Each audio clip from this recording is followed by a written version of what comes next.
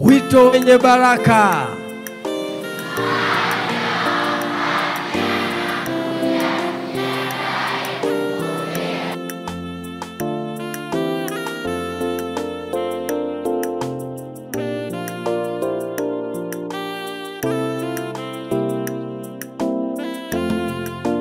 Tunalisikia neno katika ibada.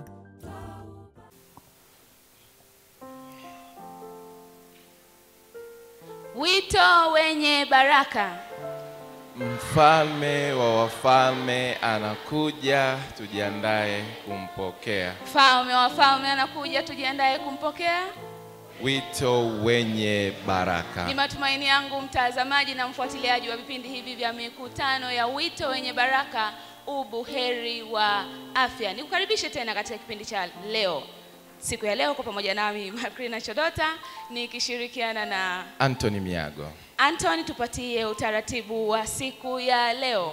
Na ni matumaini yangu mpenzi mtazamaji wa Star TV, mzima wa afya. Siku ya leo tunaendelea na somo letu katika sehemu ya 6, somo linalosema maandalizi maalum ya kumpokea mfalme wa wafalme.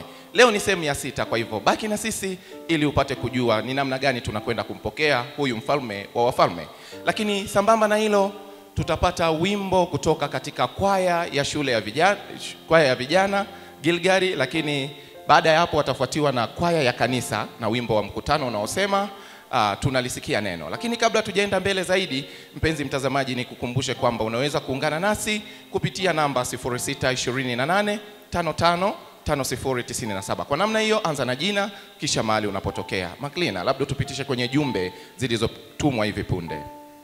Huyu anaitwa George Samueli, anasema nimetoa maisha yangu kwa Yesu. Barikiwe. Daudi Nuhu anasema ubarikiwe sana Mwinjilisti Andrea kwa masomo ya kila Ijumaa yanayoendelea Star TV. Yeye anatokea Moshi Pasau. Huyu hajaandika jina, anasema Mungu atusaidie tuweze kulirudia agano lake ili ghadhabu isije tupata. Mbarikiwe sana. Amina. Haleluya. Tuzitii amri 10 za Mungu na sabato yake. Ubarikiwe Mwinjilisti Andrew Chikwanda na watangazaji wa kipindi hiki. Amina. Barikiwe, mnaendelea kutuma jumbe zenu nasi tutaendelea kuzisoma. Jumbe ni nyingi lakini wakati hauturuhusu. Kwa hiyo tutaendelea kusoma pale ambapo tunapata muda. Nikukumbushe tu, Star TV unaweza kuandika Star TV habari pale YouTube pamoja na Instagram, nasi utatupata moja kwa moja kwa ajili ya miendelezo ya vipindi hivi. Basi kwa wakati huu tumkaribishe yule aliyeandaliwa kwa ombi. Mtumishi Magembe, karibu kwa ajili ya ombi. Karibu popote ulipo.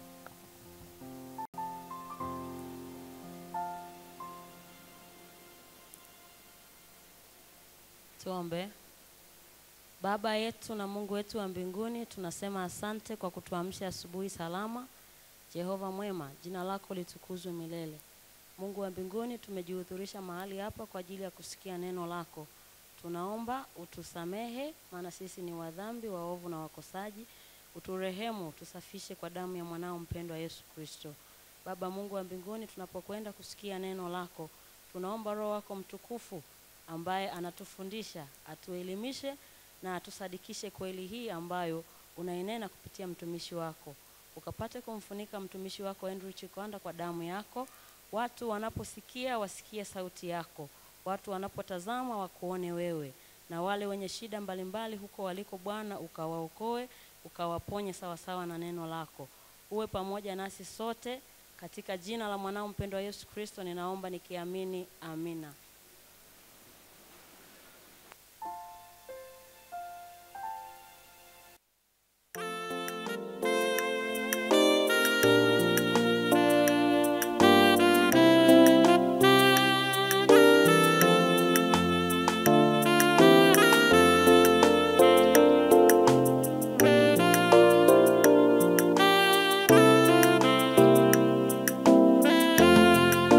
Tunalisikia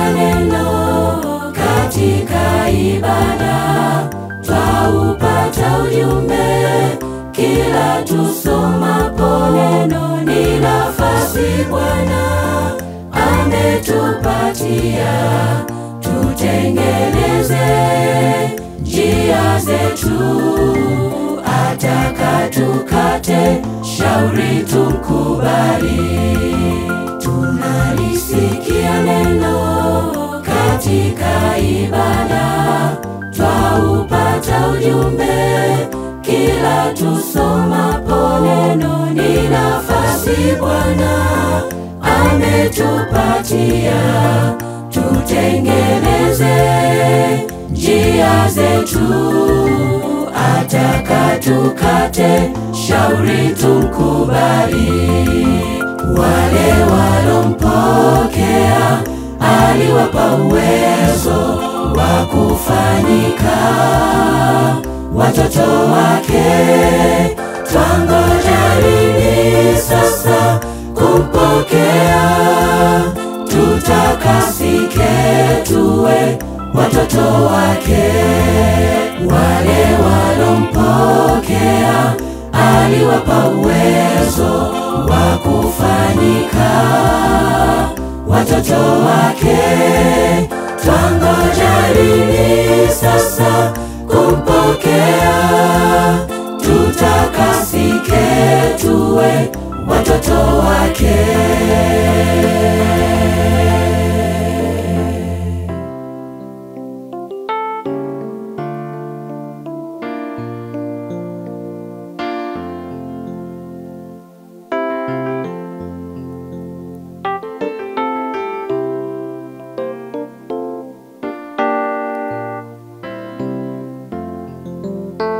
Wakati mgumu tutapitia, kulia kusaga meno hukumuni.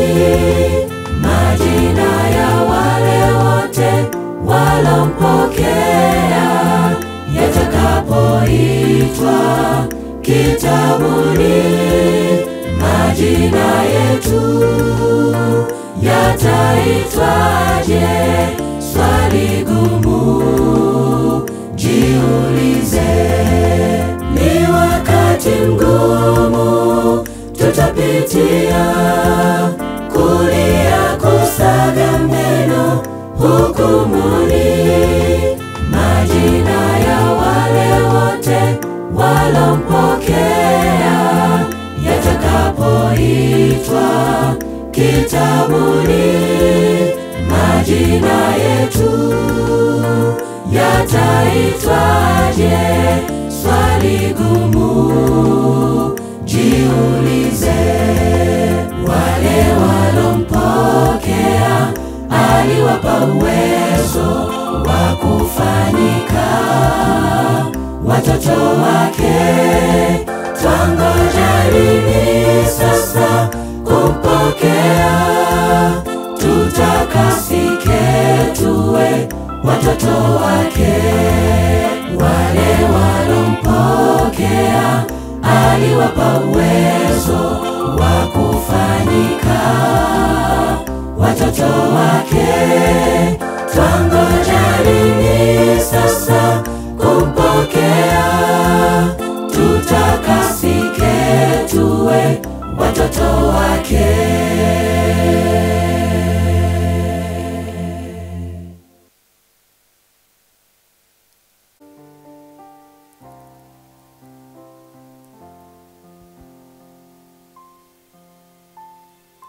Wito wenye baraka.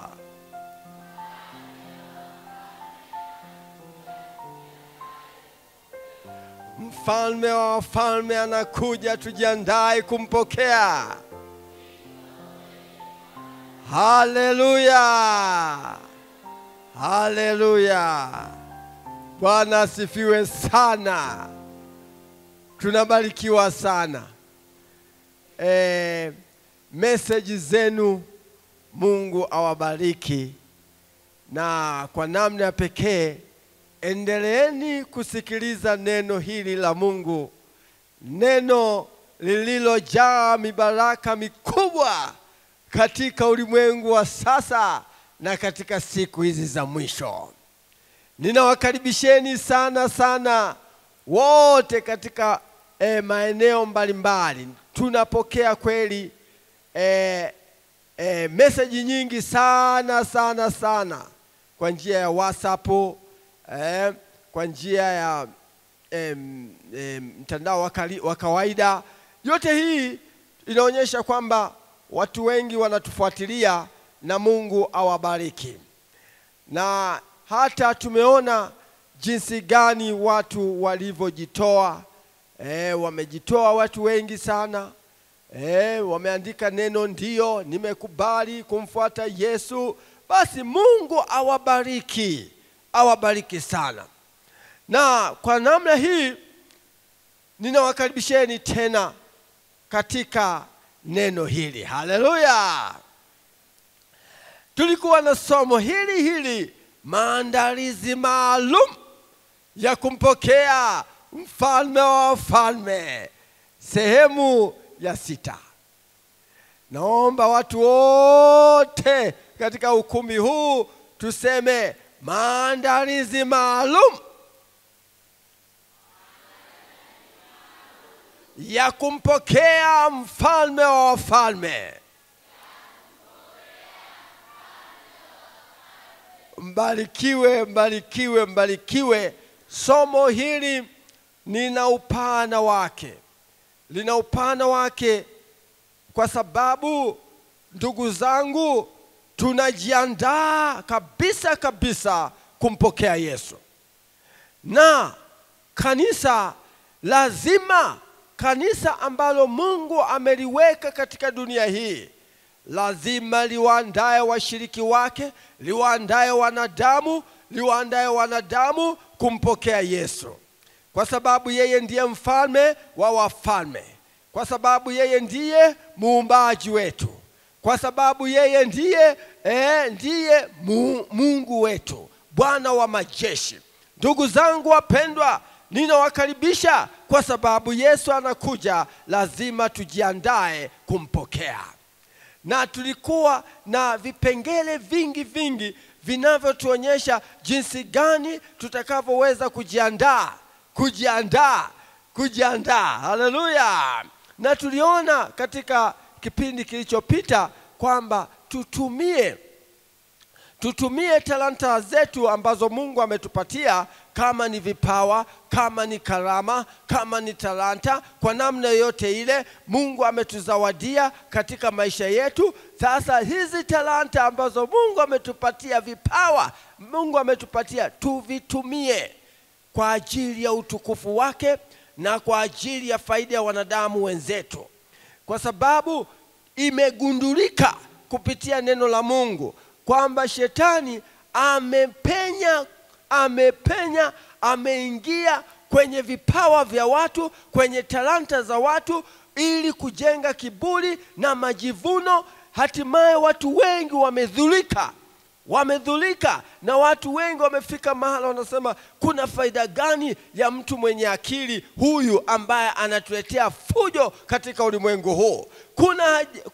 Kuna faida gani kwa msomi huyu ambaye amejaa rushwa na dhuluma za kila aina? Kuna faida gani? Watu wamefika mahala hapo. Wanapofika mahali hapo, basi talanta zetu hatujazitumia vizuri. Na ndio maana shetani ametumia mwanya huo kutumia vipawa vyetu vibaya, talanta zetu vibaya, karama zetu ambazo Baba yetu wa mbinguni ametupatia, ili tuweze kutumia kwa ajili ya faida ya watu wengine. Utajiri ambao Mungu amekupatia ni kwa ajili ya faida ya familia yako, kwa ajili ya jamii unayoishi na katika ulimwengu mzima. Ndio maana ukiwa tajiri, ukiwa na pesa, basi mali hizo ziwe kwa ajili ya kumwinua Yesu, ziwe kwa ajili ya kusaidia kuondoa umaskini katika ulimwengu huu, zikusaidie kwa ajili ya kusaidia watu ambao wanahitaji msaada wako. Haleluya! Haleluya! Ndivyo Mungu anavyotaka. Anasema ametoa vipawa hivi ni kwa ajili ya utukufu wake. Ni kwa ajili ya utukufu wake. Na tutambue kwamba vipawa, talanta hizi ambazo Mungu ametupatia, tutapimwa kwazo. Kwa sababu kila mtu amepewa, kila mtu amepewa, tutapimwa kwazo. Wewe ulipokuwa duniani, je, ulitumia muda wako na maisha yako na mali zile na akili ile, ulizitumiaje? Ulitumiaje? Kila mmoja atatoa hesabu yake. Kumbe watu tunaojiandaa kumpokea Yesu mara ya pili, maandalizi maalumu kwa wale wote wanaomngojea Yesu, lazima wawe macho sana kutumia vipawa vyao na talanta zao kwa ajili ya utukufu wa Mungu na kwa ajili ya kuendeleza utukufu wake Mungu wetu na wanadamu wenzetu. Watu wapate faida. Watu wapate faida kwa ajili ya uwepo wako katika ulimwengu huu. Haleluya! Haleluya! Ndugu zangu wapendwa, nataka niwaambie kwamba Mungu wetu ni mwema. Ndio maana anatuandaa. Ninawaalika watu wote, hebu tuweze kukusanyika katika kundi hili maalumu ambalo linamngoja Yesu mara ya pili. Na jinsi gani maandalizi yanaweza kufanyika. Lakini pia haya maandalizi yana kipengele kingine kwamba kuacha mapokeo na kufuata neno la Mungu. Ndugu zangu wapendwa, mapokeo yanaenea sana, na matokeo yake watu wengi wanaacha neno la Mungu, badala yake wanafuata mapokeo ya wanadamu. Mapokeo ya wanadamu. Na katika kitabu cha Mathayo 15 mstari wa 3, wa 6 na wa 8 hadi wa 9 anasema hivi: akajibu akawaambia, mbona ninyi huiarifu amri ya Mungu kwa ajili ya mapokeo yenu?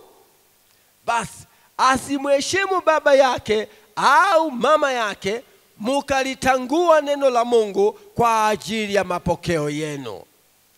Watu hawa, mstari wa 8, watu hawa huniheshimu kwa midomo, ila mioyo yao iko mbali nami. Nao waniabudu bure, wakifundisha mafundisho yaliyo maagizo ya wanadamu. Wapendwa mnaonisikiliza, nataka nikwambie, sisi tunaojiandaa kumpokea Yesu, lazima tukwepe mapokeo ya wanadamu. Tukwepe mapokeo, kwa sababu mapokeo yanapendwa zaidi kuliko neno la Mungu. Nyi wenyewe mnashuhudia katika Biblia, mnashuhudia Marko 7 mstari wa 8 hadi wa 9 anasema, ninyi mwaiacha amri ya Mungu na kuyashika mapokeo ya wanadamu. Akawaambia, vema, mwaikataa amri ya Mungu mpate kuyashika mapokeo yenu.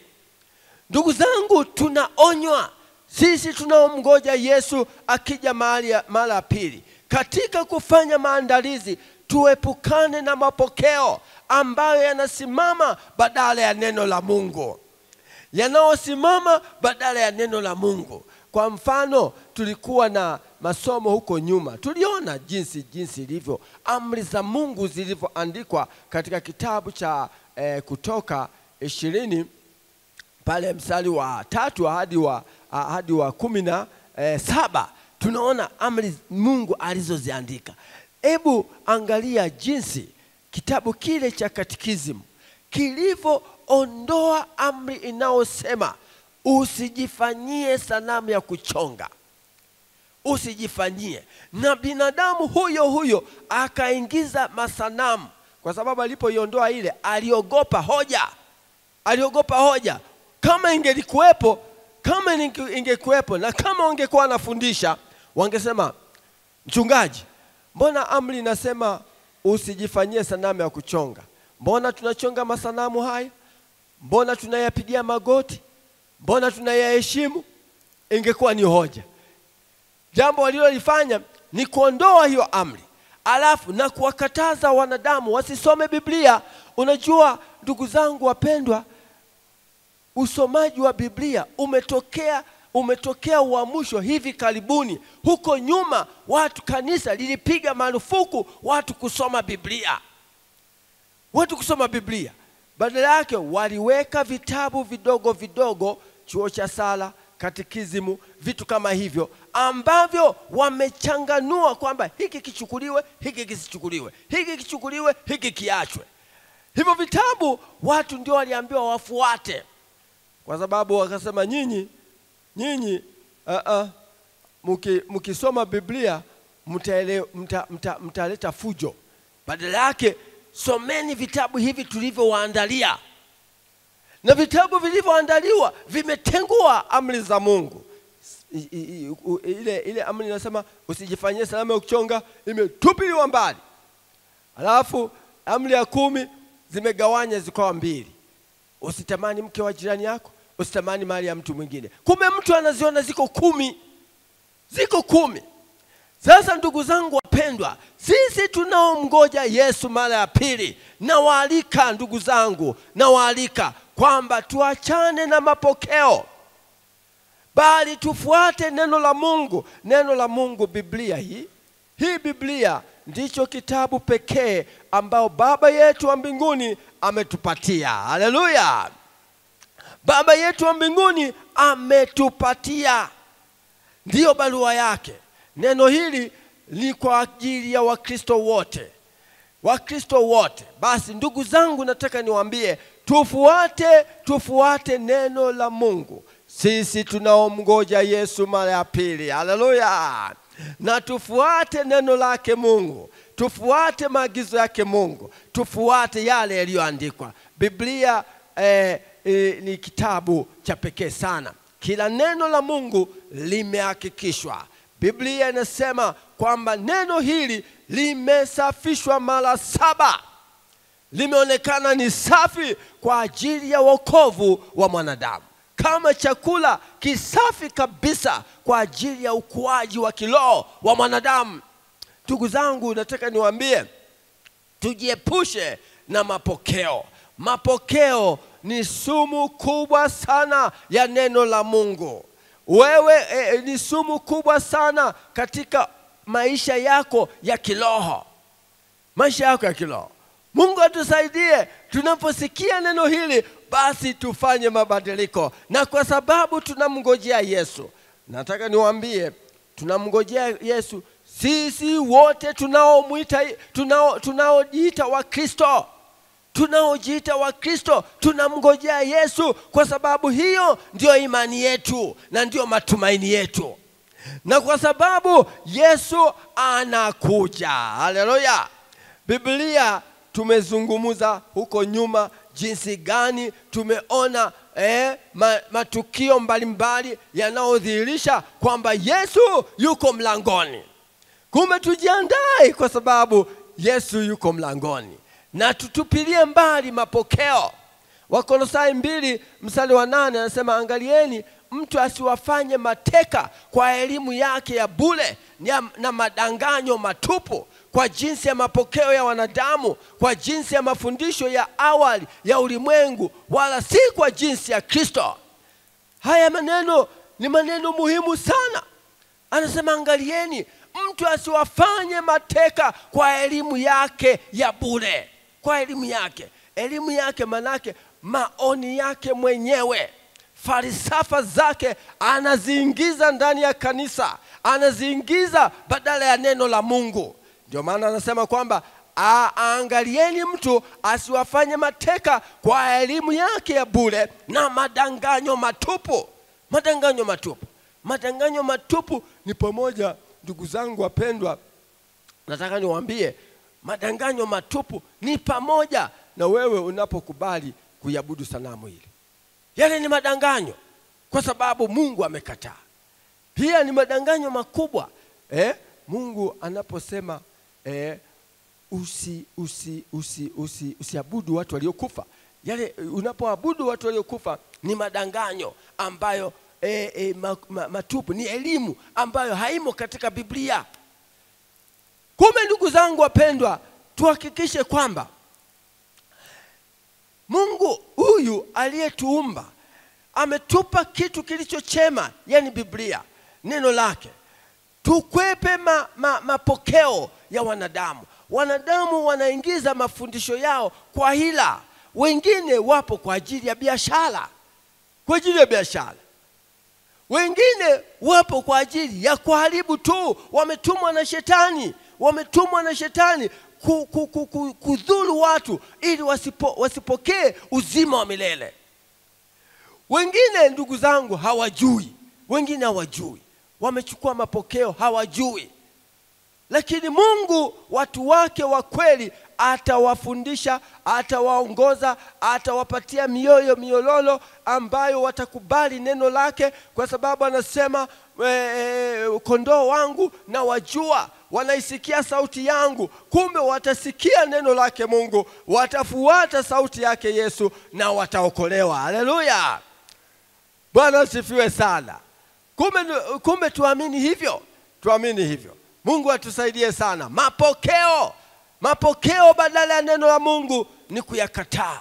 Na mapokeo yaliyoingia katika ulimwengu huu, katika Ukristo wetu ni mafundisho ambayo yako nje ya neno la Mungu. Kwa mfano, Mungu anasema ubatizo ni wa mtu mzima. Ni kweli, ubatizo ni wa mtu mzima mwenye kujua mema na mabaya. Anaamua kwa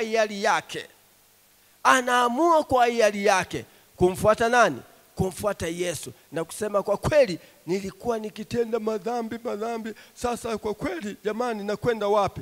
Angalia sasa, umri wangu sasa umekuwa mkubwa, nataka sasa nimfuate Yesu. Haleluya.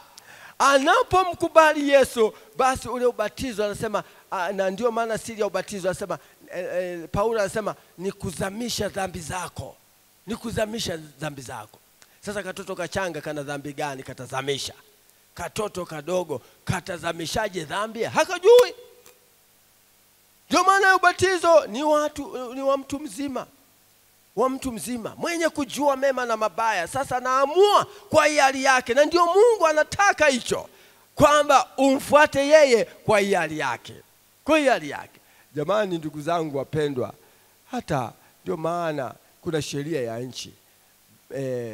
Binti anayetaka kuolewa lazima afikishe miaka 18, si ndivyo hivyo? Miaka 18. Kwa hiari yake anamwambia mwanaume nakupenda. Kwa hiari yake nakupenda.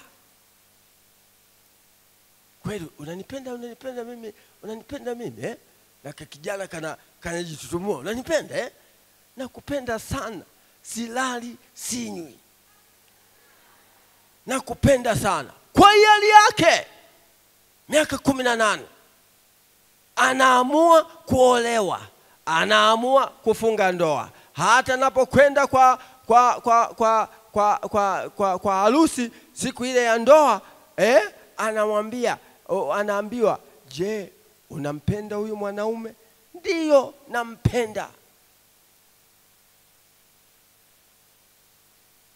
nampenda.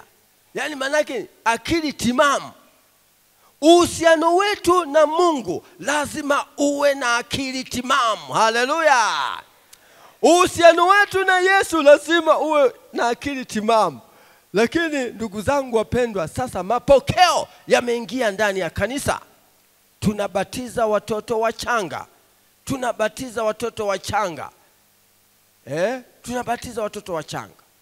Unajua, ni kwa sababu ni mambo ya kiroho, na Mungu anatumia hekima kuwafikishia watu habari zake njema. Halazimishi. Lakini hebu fikiria, wewe mwanaume unakwenda kwa katoto kachanga, unasema nataka kukuoa. Katoto kale katabaki kanasema, kanashangaa. Unakashika, nakupenda sana, nakupenda wewe katoto. Lakini kale katoto hakajui. Na ndio maana serikali imeweka ubakaji. Mtu anayebaka mtoto lazima ahukumiwe. Sheria itamfuata huyo mtu, kwa sababu amefanya kitendo ambacho ni hiari ya yule mtoto, nje ya hiari yake. Ndivyo hata mambo ya Mungu yalivyo. Tunapobatiza watoto wachanga, ndugu yangu, si agizo la Mungu. Tunalazimisha watu kuingia na kumwamini Yesu wenyewe pasipo hiari yao. Kwa sababu kila mtu atasimama kwa mguu wake mwenyewe mbele za Mungu. Atasimama. Wewe utasimama peke yako, sio utasimama utasema baba yangu alinilazibisha mimi niweze kuolewa na mwanaume huyu. Useme mimi mwenyewe nilimpenda mwanaume huyu, mimi mwenyewe nilimpenda Yesu huyu na kumfuata. Haleluya, na kumfuata. Sasa mapokeo, ndugu zangu, yamepotosha sana neno la Mungu. Watu wanao mngoja Yesu mara ya pili lazima wakwepe mbali mapokeo, watupilie mbali mapokeo, bali wasimame katika neno la Mungu, wasimame katika maagizo ya Mungu, wasimame katika amri za Mungu, wasimame katika Biblia. Haleluya, wasimame katika Biblia. Hilo ndio jambo kubwa sana. Lakini nataka niwaambie watu wanaojiandaa kumpokea Yesu mara ya pili lazima wawe na akili ya kukwepa madanganyo ya shetani kupitia kujifanya Kristo na miujiza yake. Kumbe ndugu zangu, tunaishi katika kipindi cha siku za mwisho. Shetani ili kudanganya ulimwengu ataleta miujiza. Biblia inasema hata moto, atafanya hata moto ushuke kutoka mbinguni watu wapate kushangaa. Itafika mahala hata shetani mwenyewe ataonekana waziwazi akijifanya yeye ni Yesu Kristo. Shetani huyu mtu hatari sana jamani, hatari sana. Ni kiumbe kilichoasi toka mbinguni, kipo duniani, kipo sio yeye mwenyewe tu, wako na malaika maelfu na maelfu na maelfu. Kama mwanadamu angeweza kuangalia, yani mwanadamu mmoja anazungukwa na maelfu ya malaika waovu, anazungukwa. Lakini ashukuriwe Mungu wetu. Ndugu zangu wapendwa, nataka niwaambie Yesu Kristo ana jeshi kubwa ambao wale wote waliomwamini wala malaika waovu hawawezi kusogea karibu nawe. Haleluya, haleluya.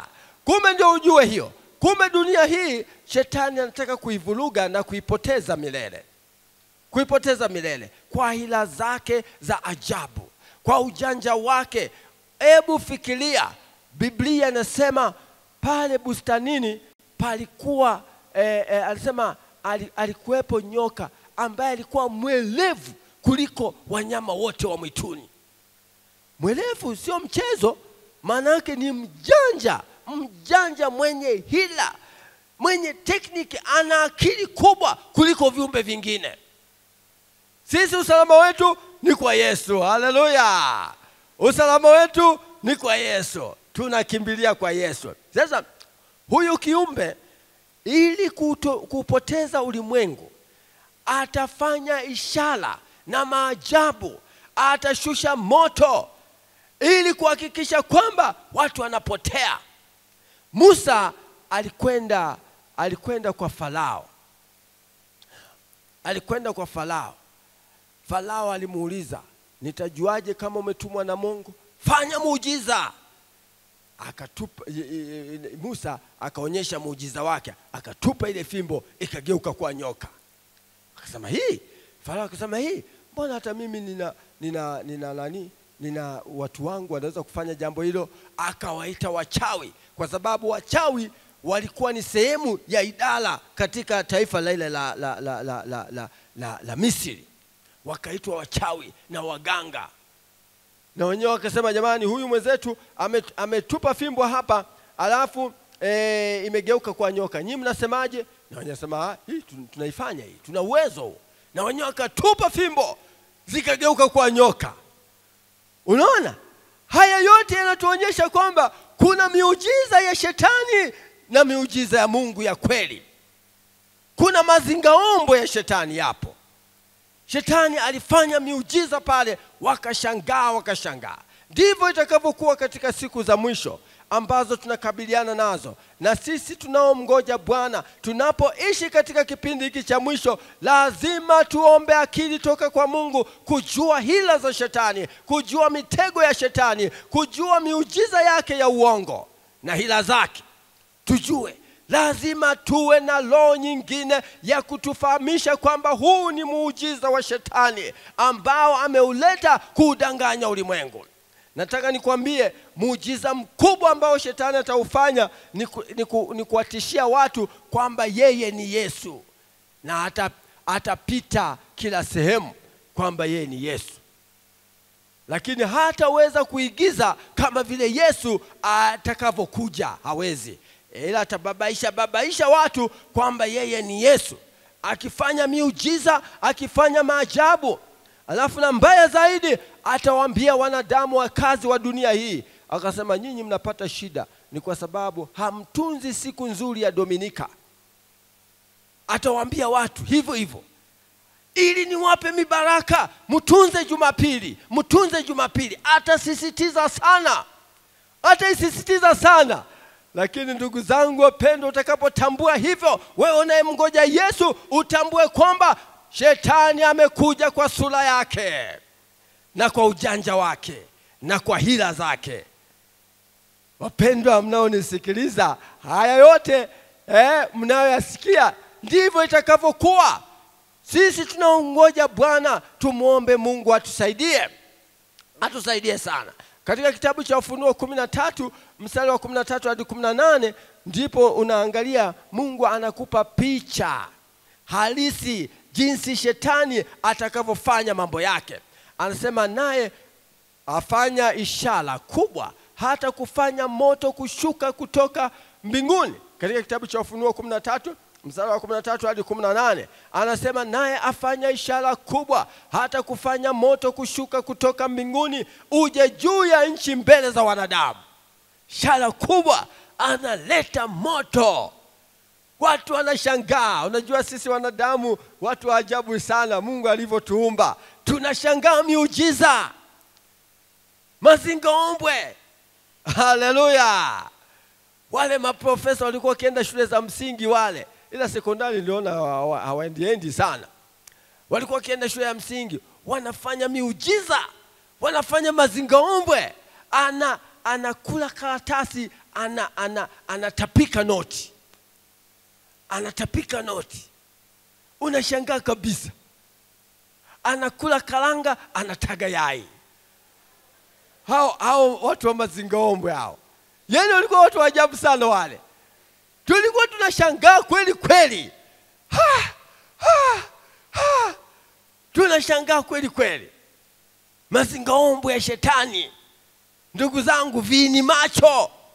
Atavifanya shetani katika ulimwengu huu, hata kushusha moto ukaja kwa ulimwengu huu, watu wakashangaa sana. Naye awakosesha. Unajua kwa miujiza hiyo anasema naye awakosesha wale wakao juu ya nchi kwa ishara zile alizopewa kuzifanya mbele ya huyo mnyama, akiwaambia wakao juu ya nchi kumfanyia sanamu yule mnyama aliyekuwa na jeraha la upanga, naye akaishi.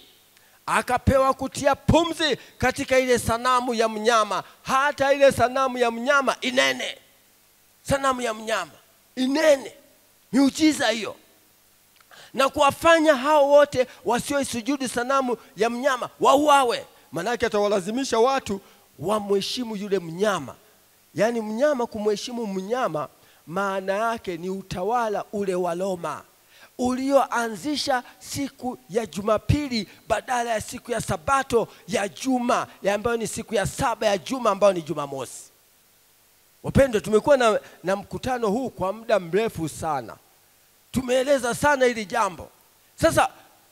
Sasa ndugu zangu wapendwa, itafika mahala miujiza hii itawekwa kwa makusudi kwamba waheshimu maagizo ya mnyama, waheshimu maagizo ya utawala ambao ulianzisha siku ya Jumapili, ambayo badala ya siku ya 7 ya juma, ambayo ni Jumamosi. Watu watasujudia. Naye awafanya wote, wadogo kwa wakubwa, na matajiri kwa masikini, na walio huru kwa watumwa, watiwe chapa katika mkono wao wa kuume au katika vipaji vya nyuso zao. Unajua hili neno anasema kutiwa alama au chapa katika mkono au katika kipaji. Maana yake ni nini? Maana yake mafundisho yote ambayo huyu mnyama ameyatoa Babeli, ametoa katika ulimwengu huu, ikiwepo na utunzaji wa Jumapili, kwamba watu watakaoipokea wataamini. Hata ukimwambia kwamba bwana, Sabato ni siku ya 7 ya juma ambayo ni Jumamosi, Mungu aliweka katika Biblia, anakata, anasema wewe hapana, nabii wa uongo wewe. Tena anakugeuzia kibao, wewe nabii wa uongo. Kwa sababu mafundisho hayo yameingia kwenye akili yake. Yale mafundisho ya uongo yanapoingia kwenye akili, hiyo ndio chapa ya mnyama kwenye ubongo wako, kwenye kipaji cha uso. Kwenye kipaji cha uso. Lakini kuna wengine ambao wanasema lakini kweli jamani, tunaelewa Sabato ya siku ya 7 ya juma ni Jumamosi, tunaelewa, lakini nitaachaje madaraka yangu? Nitaachaje na wazifa wangu? Nitaachaje mahali ambapo ninakula na kushiba? Nitaachaje? Na anaogopa watu wengine. Hao ndio wanapokea katika mkono. Maana yake ni kwamba anaelewa, ila kwa sababu ya masumbufu ya dunia hii na kazi za ulimwengu huu, basi mkono unasimama badala ya kazi. Basi masumbufu haya, basi bwana, potelea mbali.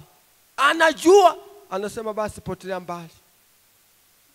Nitafanyaje? Ndiyo maana ya kupokea alama kwenye mkono. Sasa mpendwa unayenisikiliza, kwa sababu tunajiandaa kumpokea Yesu mara ya pili, lazima tuishi kwa tahadhari kubwa. Kwa tahadhari kubwa. Wewe unachotakiwa ili uweze kupokea kutopokea alama ya mnyama ni kukataa sheria ambazo hazijaandikwa katika Biblia. Yaani kama Mungu amesema ikumbuke siku ya Sabato, basi tunza hiyo. Kama Mungu amesema usijifanyie sanamu ya kuchonga, basi tunza hiyo. Mungu anaposema usiue, basi hakikisha kwamba unaishi katika maadili yote. Usizini, waheshimu baba yako na mama yako. Haya yote sheria ya Mungu unaiheshimu. Wewe unapokea muhuri wa Mungu. Unapokea muhuri wa Mungu. Haleluya.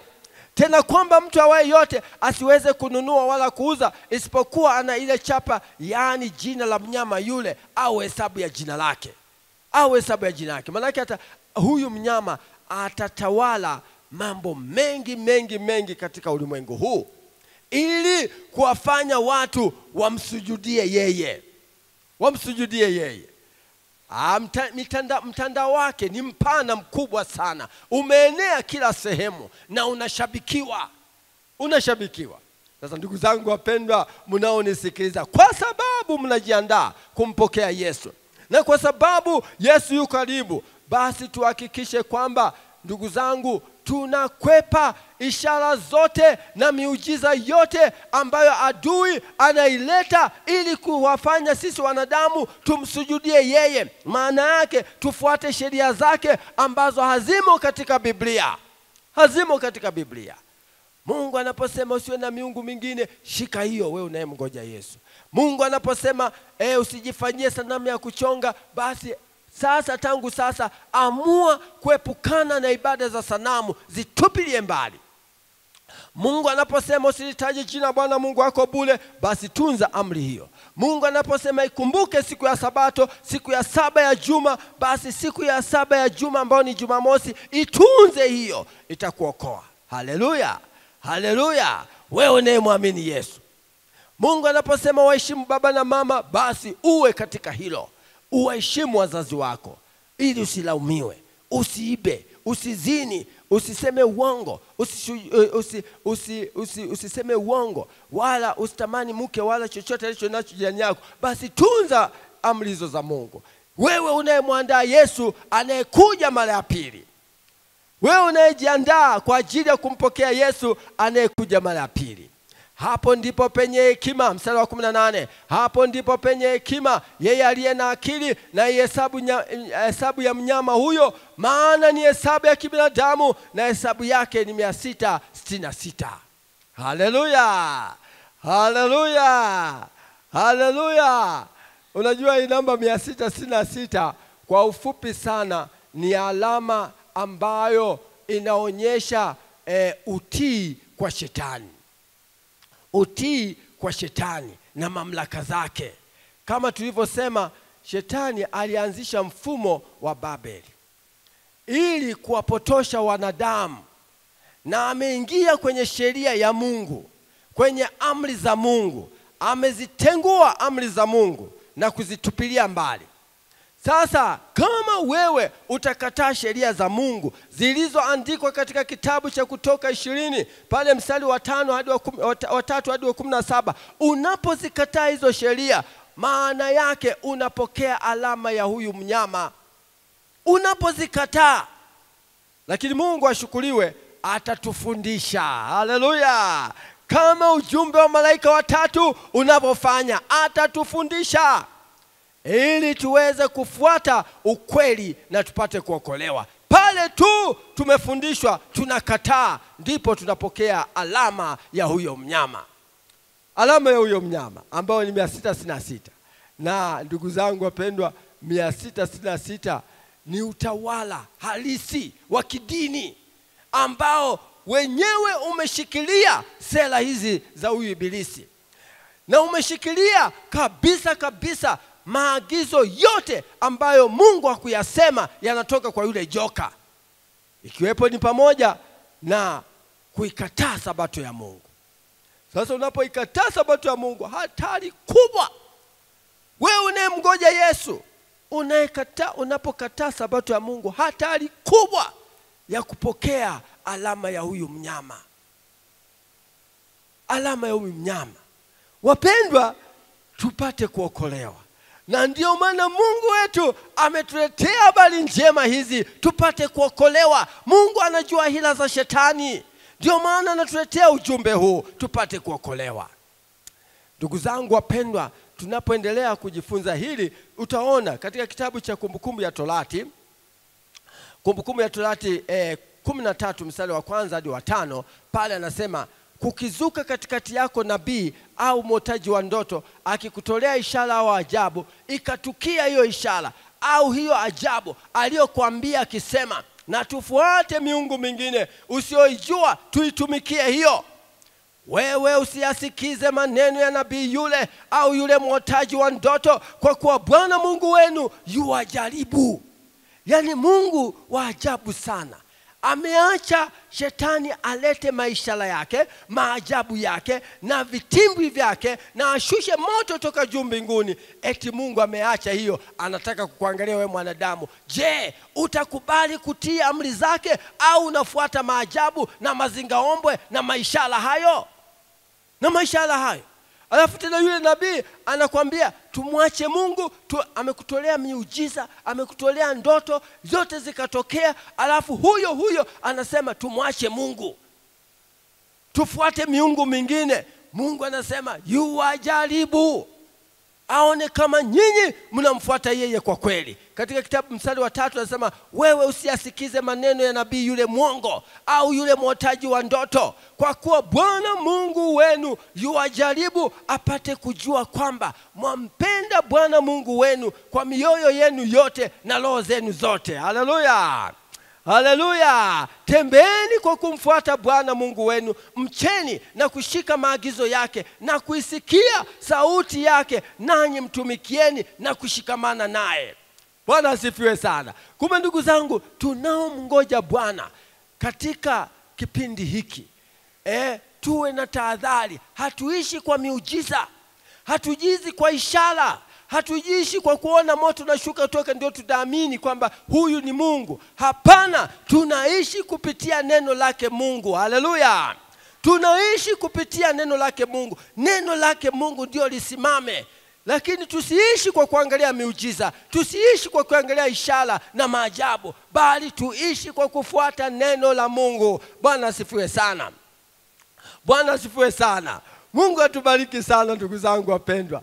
Atakapokushawishi kwa siri ndugu yako, mstari wa 5, atakapokushawishi kwa siri ndugu yako, mwana wa mamako au mwana wako au binti yako au mke wa kifuani mwako au rafiki yako aliye kama moyo wako, akikwambia twende tukaabudu miungu mingine usiyojua wewe wala baba zako, anasema kwamba usikubali. Usikubali. Kwa sababu Mungu anatujaribu kwamba je, tunaishi kupitia neno lake au la? Wapendwa mnaonisikiliza, Bwana Yesu asifiwe sana. Bwana Yesu asifiwe sana. Haya yote ni kwa ajili ya sisi kujiandaa kuja kwa Yesu mara ya pili. Lazima tuishi kwa kutegemea neno la Mungu, sio ishara wala miujiza. Neno la Mungu ndilo peke yake liweze kusimama. Haleluya! Liweze kusimama. Mtu anaweza kusema anatoa miujiza, anafanya miujiza, anatenda mambo ya ajabu, lakini anakataa sabato ya Mungu. Huyo ni nabii wa uongo. Wala usimsikilize, na miujiza yake yote anayoyafanya hayana maana, yametoka kwa yule ibilisi. Yametoka kwa ibilisi. Kwa nini ukatae sheria ya Mungu? Kwa nini ukatae neno la Mungu? Kwa nini? Wewe si nabii wa kweli. Kwa sababu nabii wa kweli lazima kubali kupokea na kunywa neno la Mungu katika moyo wake. Haleluya! Haleluya! Nabii wa kweli lazima kubali kutunza sabato ya Mungu. Nabii kama Musa alitunza sabato ya Mungu. Manabii wote wakina Samueli walitunza sabato ya Mungu. Manabii wote wakina Yeremia, wakina Isaka, wakina Habakuki, wakina Hosea walitunza sabato ya Mungu. Wewe unayesema nabii, wewe unayesema nafanya miujiza, kwa nini unakataa sabato ya Mungu? Mpendo unayenisikiliza, wale wanaomngoja Yesu mara ya pili lazima wasimame katika neno lake Mungu. Wasimame na kuitetea sheria zake Mungu. Wainue habari njema za wokovu kwa wanadamu kupitia neno la Mungu peke yake. Haleluya! Wangapi wanasema Yesu nakushukuru kunifunulia mambo haya, na tangu sasa nimekubali kukufuata we Yesu kupitia neno lako la kweli. Miujiza, ishara ambazo hazina maana, zinazodanganya na mapokeo, Yesu naomba nikazitupilie mbali tangu sasa. Mungu awabariki, Mungu awabariki. Naomba tusimame tupate kuomba.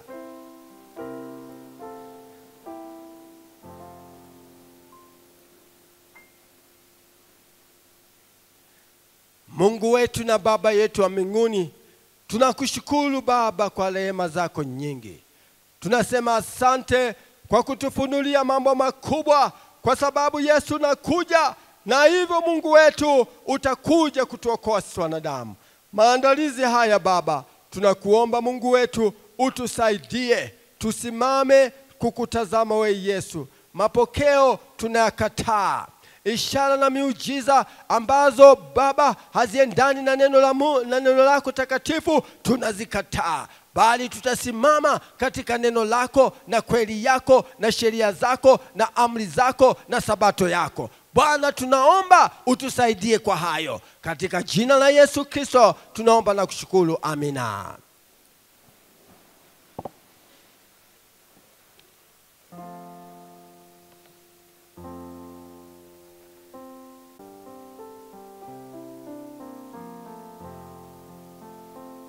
Wito wenye baraka. Mfalme wa wafalme anakuja, tujiandae kumpokea. Mfalme wa wafalme anakuja, tujiandae kumpokea. Wito wenye baraka. Hiyo ndiyo tamati ya somo la maandalizi ya kumpokea mfalme wa wafalme. Ndivyo ambavyo Mwinjilisti Chikwanda amepata kuhitimisha sehemu ya 6. Mojawapo ya kitu ambacho tunaambiwa kuepuka ni madanganyo ya shetani. Anton, no. Ushawahi kuhudhuria yale mazingaombwe ulipokuwa primary? Amenikumbusha mbali sana. Kuna jamaa alikuwa anakuja shule anaitwa Pawa Mabula. Huyu jamaa alikuwa na uwezo wa kubadilisha mawe yakawa karanga. Kwa hivyo tulikuwa tunapenda sana kwenda kumshuhudia, na tulikuwa tunalipa. Karanga mlikula? Pawa Mabula karanga zake alikuwa anaondoka nazo. Kwa hiyo ujue kwamba kumbe hata shetani ana uwezo wa kufanya miujiza, lakini yupo kinyume na mapenzi ya Mungu.